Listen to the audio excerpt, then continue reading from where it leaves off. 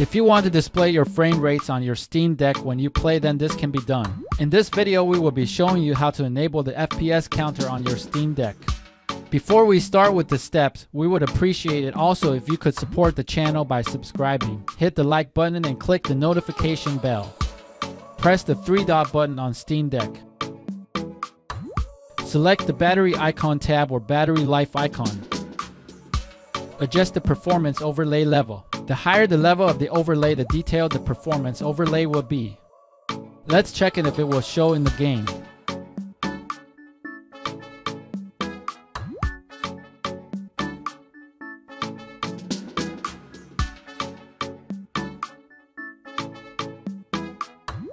I hope that this guide has been helpful to you. Please don't forget to support the channel by subscribing. Thanks for watching.